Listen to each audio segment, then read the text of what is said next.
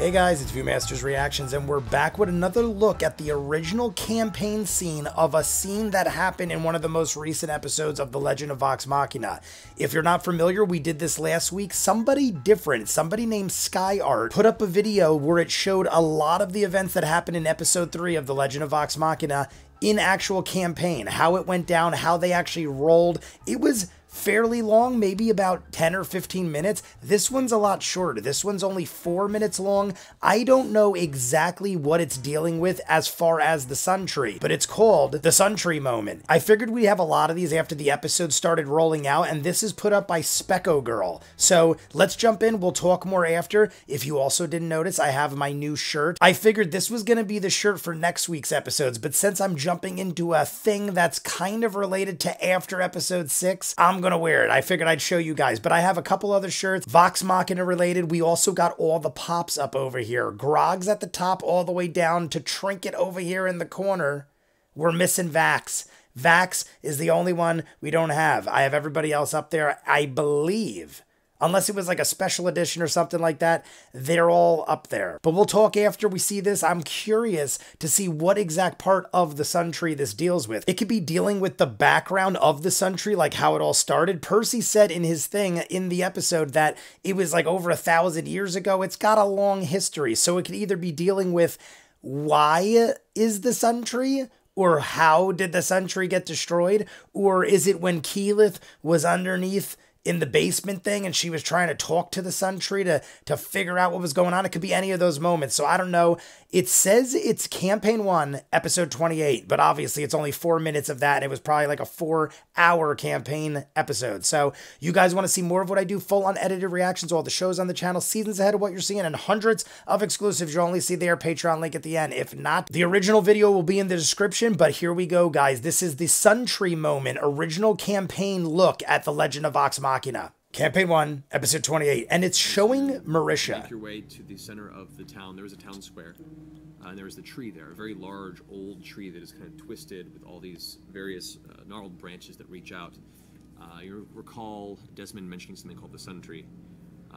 That is the centerpiece of this area. And you get a view enough of the tree to see that there are 8 humanoid bodies of varying ages swinging from it. Oh, so it's the last scene. As you guys are keeping on the outskirts of the square, it's hard to make out the details, and the weathering has kind of muddled. I can't believe I didn't think of that as being what they were talking about. Percy and Vax, you guys notice the figure on the far left. The body. The body on the far left has a like a red paint smattered across its face and its arms. It's wearing a dirtied green vest-like robe that dangles below it as it hangs there. Like Keyleth. Immediately to the left of it, you see what looks to be the body of a child.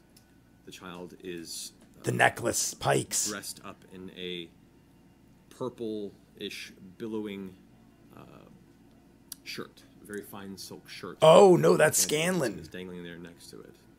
To the left of that, you see it appears to be a female, adorned in greens and browns. Looks like red paint has been driven through the hair, and dangles to the left of that figure. Next to that, you see what appears to be. I'm walking the fuck away.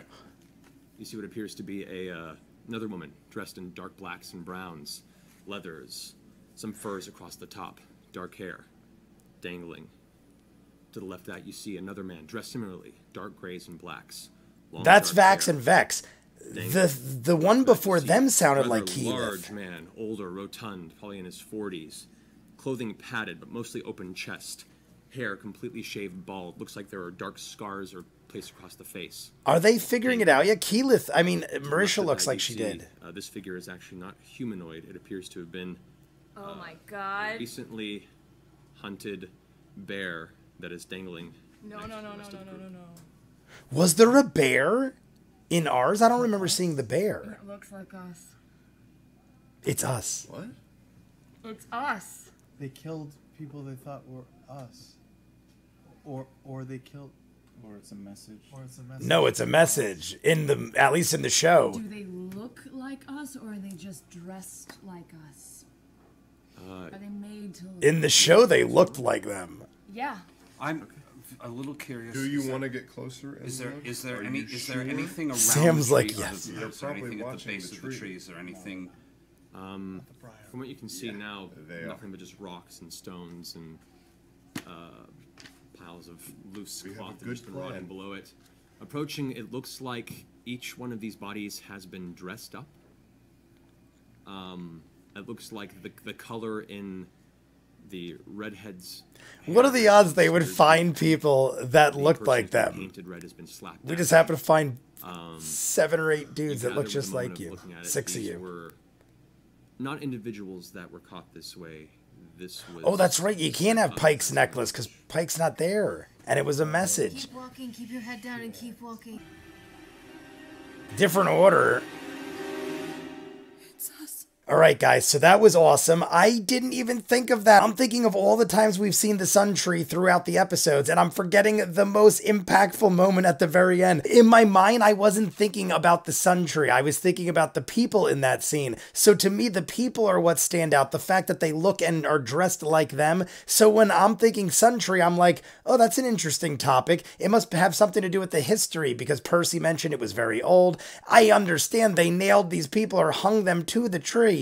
But in my mind, it just never equated. I just saw this like 10 minutes ago. Someone was like, yo, go react to this. Did you edit up 6 yet? I'm like, nope, I'm editing 6. 6 is going to be up soon. And they're like, yo, go react to this. As long as you've seen episode 6, go react to this right now. So I kind of just jumped in without thinking a whole lot on it. I had 10 minutes to think while I was coming up with this thumbnail, which is quite wonderful. But I can't believe I didn't think of that, but it's great that I didn't because the surprise was so much better. As he was describing it, I'm like, wait, what? Oh, there's all these people nailed to the tree. They looked like they were nailed to it in the actual show or possibly tied to it, but whatever. It's not important how they were put on the tree. In the beginning of this, they were talking like, what threw me off is I thought the first person was Keyleth because they're saying they're in green robes and they got red paint splashed all over them. So I'm thinking her hair, but then down the line they go and the next one's a woman in green robes with browns and red paint in her hair. And I'm like, wait, who the hell's the first person then? Then I remembered Pike isn't part of our group. That's why there's no amulet thing. And that's why the first person was red paint on the body. It's because it was Tiberius, I believe, who is the other guy that was part of their group that apparently is no longer part of their group. The last scenes I saw that were scenes of the campaign from episode 3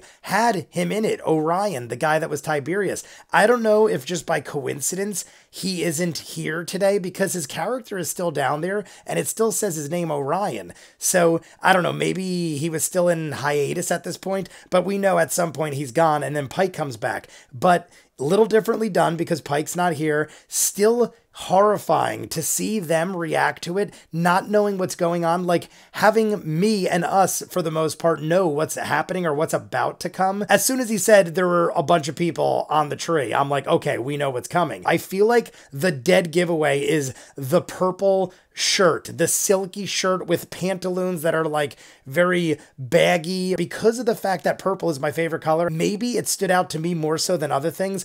But in the beginning, he's saying red paint on the arms and the head, then green robes, then a purple shirt, then 2 people, a guy and a girl that are both in like blacks and leathers or something like that. And the child is in the purple shirt. I'm trying to think of at what point I would have picked up on it realistically. And I think I definitely would have already been onto it by the purple shirt.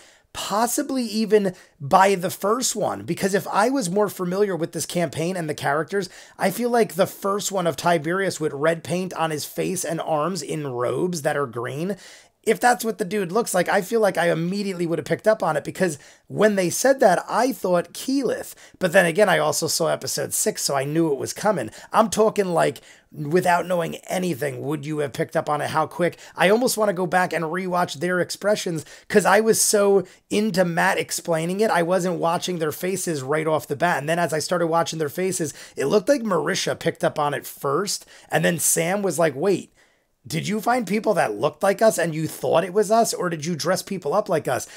And I guess when you're not involved and you're just theorizing off the fly, that kind of made sense. But knowing what happened, I'm like, what? You think someone actually found 6 or 7 dudes that look just like you. 7 because Orion's not there. You think someone just found 7 people that happened to look like all of you and murdered you and didn't realize it? Obviously, it's a message. And then at the end, they're confirmed it's a message. I even like that after the video, Specko Girl put up the original, or not the original, put up the video of the animation from the actual show, episode 6. That's how episode 6 ended. Another huge cliffhanger of an ending. We're going to get episodes 7, 8, and 9 next week. You guys want to see all the other Vox Machina content, Critical Role related stuff on the channel. There are dozens of videos. I will get episode 6 out later tonight. It'll probably be up in a couple hours. Check it out. You guys want to see more of what I do, full on edited reactions to all the shows on the channel, seasons ahead of what you're seeing, and hundreds of exclusives you'll only see on Patreon. Check the link in front. If not, comments down below, like and subscribe, and I'll see you guys on the next one. Peace.